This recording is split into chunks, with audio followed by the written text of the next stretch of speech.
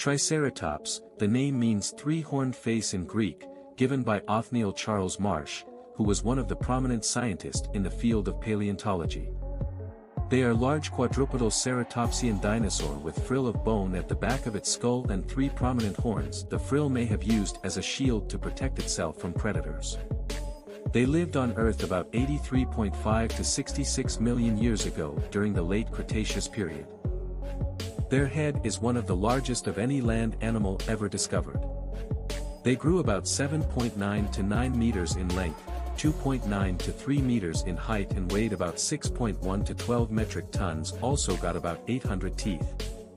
Their fossils mainly found in the American states of Montana and South Dakota, as well as the Canadian provinces of Saskatchewan and Alberta.